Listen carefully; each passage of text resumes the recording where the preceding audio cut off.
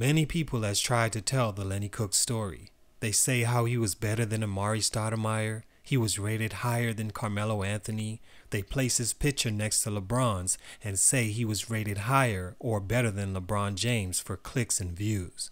But truth is, Lenny was never better than LeBron James. He was never better than any of those guys. And although I'm here to give you 3 reasons why he didn't make the NBA, how about an appetizer? Lenny wasn't better than any of those guys because he never put in the work those guys had. He was lazy, immature, and expected the future to be there waiting for him to come and get it.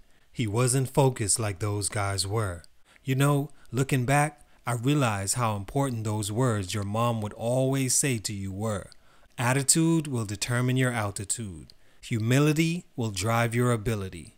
Lenny had all those people around him trying to teach him the right ways to do things, but also had the people on his other shoulder telling him how great he was. And remember this face, this guy's gonna be rich.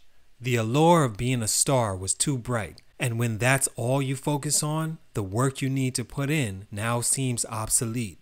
Lenny Cooke, born April 29th, 1982. I want to give a huge shout out to my guy H. Thurman on Instagram for this request. I also want to say thank you guys so much. We finally reached 10K, and salute to everyone else that's been asking for this story. I really struggle with doing this since so much people has covered it, but here we go, man. It's your boy JC Stunted Growth. Get it. Lenny is an Atlantic City, New Jersey native, a natural physical specimen that was always bigger than everyone his age. By his junior year in high school, he was averaging 25 points, 10 rebounds, 2 steals, and 2 blocks a game, and the MVP of a major camp at the time called the ABCD camp, a place where all the college coaches were and a few NBA scouts to watch the next great talent. To be the MVP of that was one of the few highlights of Lenny's short career.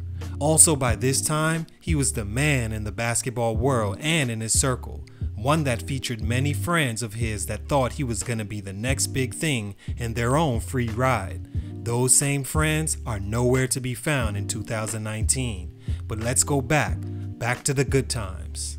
Stunt number 1, what if?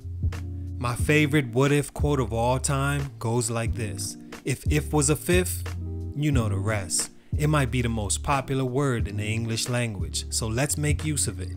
If only Lenny Cooke had a different head on his shoulders. We'll begin there.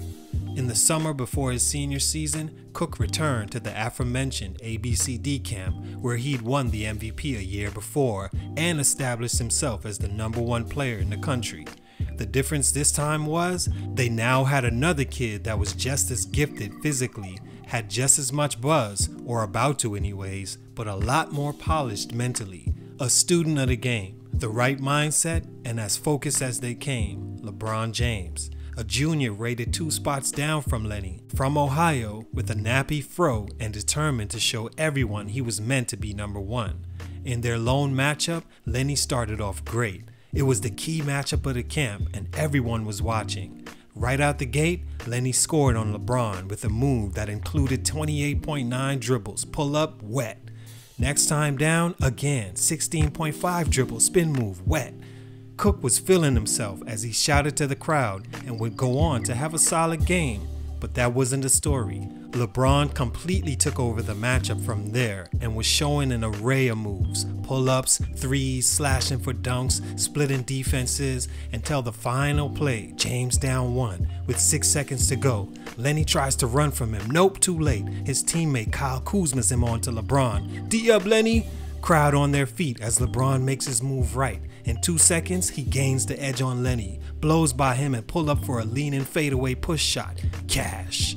The crowd erupts, everyone knowing what had just taken place. He was supposed to be LeBron's senior. That game, and mainly that shot, took so much from Cooke. What if? What if it didn't go in?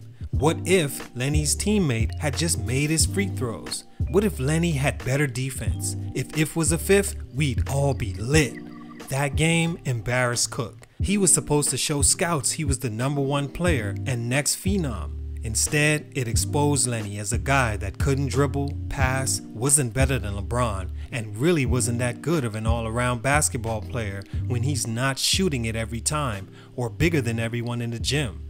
If Lenny got the best of that matchup and played a more solid, more team, less out of control game, he'd be in the NBA. Stunt number 2, Red Storm. Another huge reason Lenny Cooke never even had a shot at the NBA was the fact that he never went to college. Cooke was the prototypical guy that you would think needed a year or two in college. I mean, all signs were pointing to it. During his senior year in high school, Cooke would turn 19 years old, which in New Jersey meant he was too old to play high school basketball anymore and had to sit out the rest of his senior season, amounting to almost a full year of misorganized play. But JC, why was he 19 still in high school anyway? Well, remember when I said the guy wasn't focused? This is one of those areas, academically. Lenny didn't give a shit about anything if it didn't involve the NBA. If you watched his documentary and read about his story, you would see how much this guy talked about the NBA and had a wait till I'm rich attitude. He never listened to the guy in his ear telling him how Michael Jordan never missed a workout, practices, or was late for any camp activity. He didn't want to hear how hard Kobe worked as a high school senior on and off the floor. He thought he was already better than those guys. In fact, he even had the audacity to challenge Kobe to a one-on-one, in which Kobe played his ass as smooth as I've ever seen anyone played. Lenny had offers from everyone as a senior, even though he didn't play for most of the year. Cooke was now caught up in the most interesting whirlwind you'll ever see. He'd just seen Kwame Brown go number 1 from high school in one of the most high school packed classes of all time, and pretty much all of those guys ended up flaming out. So the following year, NBA teams were shook of taking any of these guys, but on the advice of the vulture sports agents, who in hindsight looked like absolute sleazebags and capitalists, convinced Lenny with a bag full of cash that he should enter his name in the draft and take his talents to the league. As we all know, in 2002, Lenny went undrafted in both rounds. Teams just didn't think he was that good, and not seeing him in over a year now, they weren't sold. On top of that, word was that Lenny was more interested in staying out all hours of the night and finding girls than working on his future. A heartbreak for Cooke, man, but he should have went to school and proved himself worthy after sitting out so long. Instead, he wanted the glitz and glamour too bad, and things came crumbling down. Stunt number 3, when it all falls down. After the draft and going undrafted, Lenny still attended the draft party with all the guys that were taken. I don't know how I'd be able to even show my face after that, but that was Lenny, always wanting to attend a good party and a chance to be seen as one of the guys. In May 2003, a year later, he was signed by the USBL's Brooklyn Kings. In 15 games, he averaged 28.8 points and more than 9 rebounds a game. The Celtics gave him a chance, but he would never make the roster. Things weren't looking too bright for Lenny at this point, and it's sad, man, because this guy had a young girlfriend and a son to take care of, along with his family and freeloading friends that left him when he was now fat and sad. It sucks he didn't even get a shot at the league. Humility. If you don't learn it, it will learn you. In the 2004-2005 basketball season, he returned to the PBA, but tore his Achilles tendon, ending his season. In 2006-07, Cooke played for the CBA again, where he blew out his other Achilles tendon, ending his career. He's currently a basketball coach that is still right where he started. Only difference, those friends that were all up in the videos wiping his tears as he announced going to the league were no longer there. He's throwing parties for himself, drinking heavily, and watching guys like LeBron and Carmelo star in the NBA with nothing to show for the potential he had in high school. Sad story, man, because you just wish the guy had at least the head Joakim Noah had. He seen him after a game and was like, yo, where the party at? Noah was like, nah, man, I'm trying to get my head right and my game together. After that, maybe we can party. A grown man still in his immature, unaware ways, searching for that love at parties he once had.